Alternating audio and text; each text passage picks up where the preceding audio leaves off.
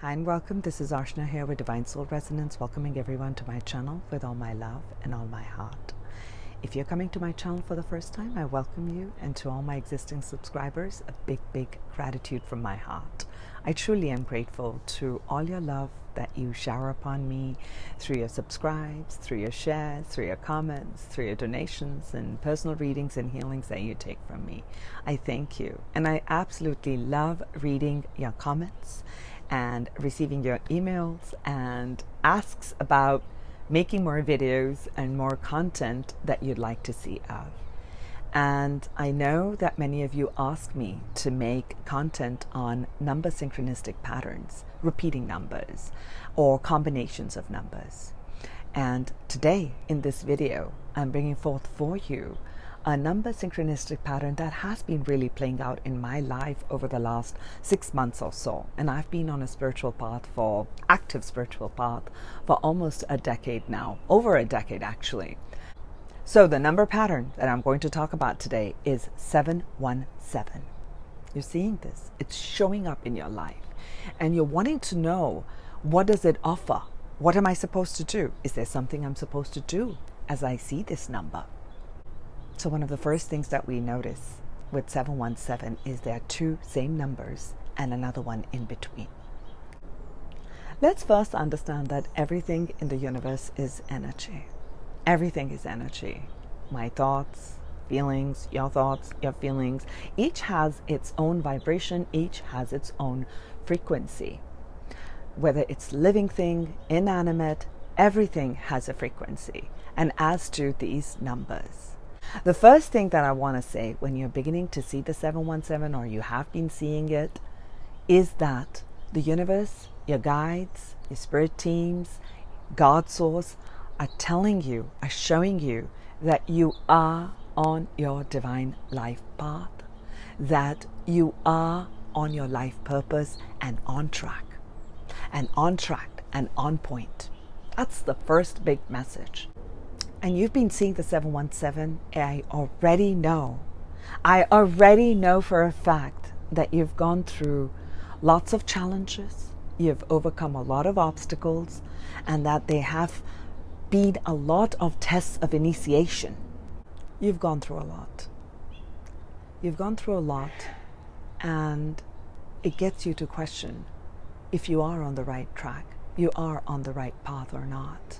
And 717 is here to tell you, to show you, to encourage you to continue doing what you're doing, to continue to follow your heart's desire.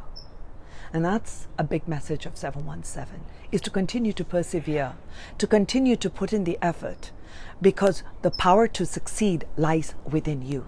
The power to succeed lies within you, and divine help and divine support is always around you.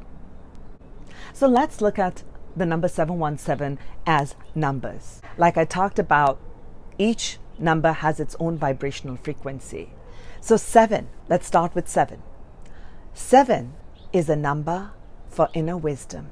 It's a number for intuition. It's the number for spiritual awakening, trusting in the divine plan.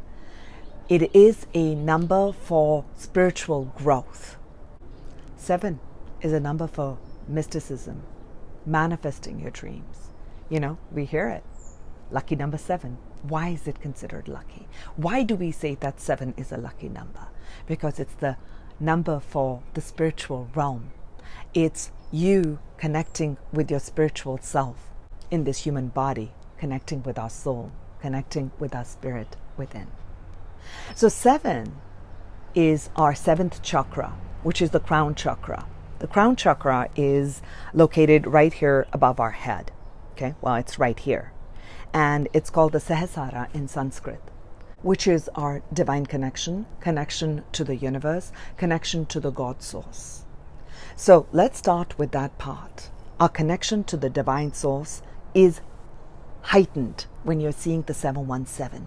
That means more of the spiritual insights are coming to you. You're gaining a lot more of spiritual knowledge, spiritual wisdom, spiritual intelligence, power, spiritual love is awakening within you. There's a downpour of that energy coming in. That's the number 7 and the 7th chakra. Now let's look at the next number, 1. 1 is the number of leadership. 1 is the number for new beginnings. 1 is the number for motivation, self-assertion, courage, resilience, moving forward. 1 is the number for your individuality, your uniqueness. So with 1 right next to the 7, it's showing that you are getting divine inspiration. You are getting divine help, divine support through inspired ideas, through people and synchronistic events showing up in your life, opportunities opening up for you. But you must remember that you are the creator of your life. You have the power to succeed in creating and experiencing your reality the way you wish for it to be. Just like a magician. You know, I'm a tarot reader, and card number 1 speaks of is the magician. A very yang energy. Doesn't matter, male or female. Yang is a masculine energy, an energy which is a doer, which is something that takes action, okay, action oriented. That's a yang energy, an active principle within us. So you are getting divine inspiration. You are getting the downloads. However, to create the reality that you wish to experience, you must take charge. You must be fearless in your dreams. You must be fearless to follow your heart's calling, to take the necessary steps, whatever those steps are. Whether it's a new project that you're wishing to launch, a new entrepreneurship, a new way of being. Don't be afraid of what others will say and if this will be accepted or not accepted. You're connected completely to the divine source. Divine energy is all around you and within you. And with all that divine help and support coming to you, you don't have to worry. You don't have to worry about what others will say or do. You must simply do how you are, what you are inspired to do. That's why with these billions and billions of people, we're billions of humans on earth. Each one of us has a unique vibrational pattern, a vibrational signature. Goes back to my original point of everything's energy. So the certain thoughts and ideas that you have are very unique to you. We wouldn't have all these innovations today if it wasn't for the uniqueness of someone.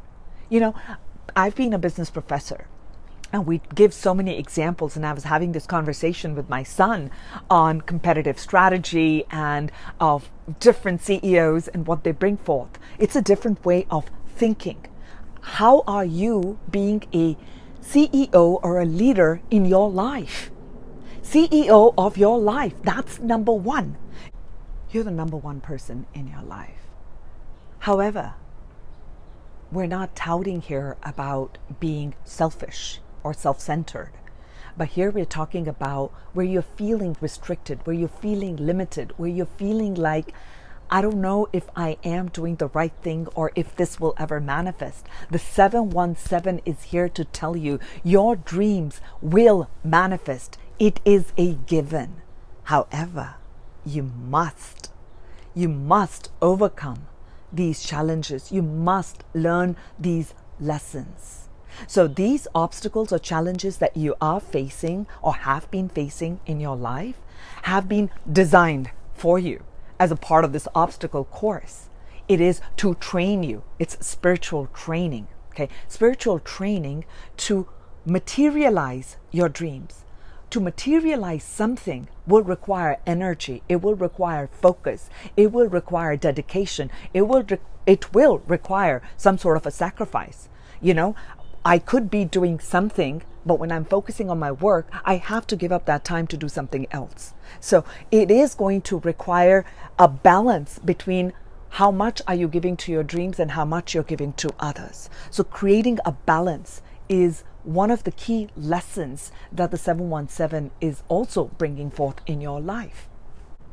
So let's go back to that example of CEO and leadership. There's not a single CEO or a leader in business and entrepreneurship who has risen and reached that state without something what we call as a failure. A failure. It is a necessary part for growth.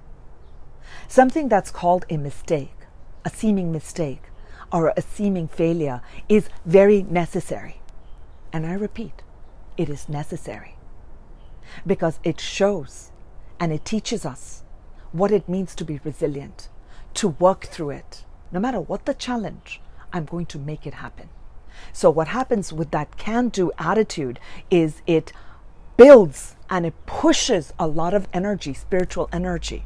Okay, here the spiritual energy is directed and focused towards your goals and your dreams, right? So that's the key message of the one which is in between the 717. Now let's move to the second 7, because I talked about the first. You've got the divine intelligence. You've got all these unique ideas. That's you. That's one. You're the leader. You're the CEO of your life. Now we have another 7. What is showing with the 7 backing after you've gotten the divine inspiration and you begin to take these guided steps, we're seeing another 7 after that. What that 7 has shown to me in my life is that, Archana, it is time to pause and reflect. Check in with your inner guidance system. Am I doing the things that I should be doing? Or are there some changes that need to be made? Are there some course corrections that need to be done? And that is not something that will come from here. And that's what that 7 shows. That's what this 7 is here about. One more time, divine intelligence. Divine intelligence flowing in. And also, I want to highlight the number 1 as it relates to our chakras is the first chakra, the root chakra, which sits at the base of the spine. 7th, I talked about the Sahasrara, connecting to the divine, and the root chakra, the base chakra, which sits at the base of the spine, the Muladhara, is all about safety, security, foundation. So what foundations are you setting in your life? You're getting divine inspiration so that you can materialize. Downward flow from the chakras, from the crown to the ground, is the flow of manifestation. That's why it's called lucky number 7. So I'm seeing that with the 7s, you are getting all that divine wisdom, divine intelligence, divine power, divine love, ideas flowing through your channels, through your energy body. It's coming in to help you to see the 6th chakra. It's helping you to express your authenticity, the throat chakra. It's helping you to share of your love and open of your heart. And it's giving you that strength of will because it's aligned with the divine will. And it gives you that willpower to charge, assertiveness and willpower, and it moves into the sacral about releasing our emotions, allowing creativity to flow through, and it reaches into the base, the root, the Muladhara. The root, just like I have a tree right here, right? In my garden right here. The roots are what the foundation is. Okay? You can have amazing ideas, but if it's not rooted and grounded, nothing's going to materialize. And that's where we're talking about the drive. We're talking about the passions and building and courage and all of that. Energy is now being grounded. And now look at it. We get another 7. What does that mean? That manifesting energy of what you're grounding, again, it's moving up through the chakras. It's moving up and merging with the divine source. So I'm seeing a complete circuit being done from the divine, from a Sahasrara, moving down into the root, rooting it. And then more of that energy, grounding energy from the earth is flowing up into our divine self. What a beautiful flow of you are serving as this filament, you're serving as this conduit for creative energy to flow through. You're serving as this conduit for divine energy to flow through, to have an expression, a unique expression of you, a unique expression of you. A 717 is that take charge and don't give up. Don't give up. The power to succeed lies within you. And you have the biggest support that anyone could ever want or ever need. We think that, okay, that person didn't show up, that didn't happen, if I had more money, if I looked a certain way. Now You've got the divine support. You got the universe conjuring up the right opportunities for you. You put your heart's desire and have faith. Have faith in God. Have faith and trust in the divine that your dreams are manifesting, even though they haven't fully shown up yet. Even though they haven't fully bloomed yet. So continue to persevere. Continue to release resentment, continue to release judgment, criticisms, feelings of guilt and shame and blame. Start to see things from a higher perspective, from a larger perspective, the grand plan. Be the CEO. Get the higher vision. You have it. See it. So allow the vibrancy of the beautiful colors of you to shine through. Have the confidence, the courage to continue on your path. You are on your path. You are on the right track. If all these obstacles and challenges are coming towards you, boy, you are going to be successful. And I can't wait to see the innovations, the growth in your lives. So you are a gift to the world. You're a divine gift. Only you. So don't be afraid to shine your unique colors, whatever that may be. Fearlessly, knowing that you have the divine support, and it's okay to fall a few times. That's a learning experience. That's the learning curve. So go forth for your dreams. 717 is a big message for follow your dreams. You are completely divinely protected, divinely guided, and you are on point and on track. So make it happen. Make it happen. Wow. I generally just make a few notes and I kind of go with what my spirit's guiding me to share at that moment, the moment I get in front of the camera. The notes are somewhere here, but it just kind of flows through. And that's exactly what I do. I am an energy healer, but I have worked in corporate, and letting go of one aspect and opening up to the spiritual side has been such a beautiful journey. Yes, of course, challenging, of course, obstacles, but I could tell you one thing, that I am seeing such a positive shift, and I am seeing the fruits of my labor. It seemed laborious, and this seemed harder than giving birth to the children I've had, because I felt like, wow, this journey is like, so it's resistance. You're letting go of resistance. You're allowing more of the divine light to flow through. And as that divine light flows through, you're just kind of gonna go, just the way my arms are moving. It's just, you're gonna go with the flow. So go with the flow. Another message that I wanted to share, I just remembered as I was flowing my arms, is that be okay.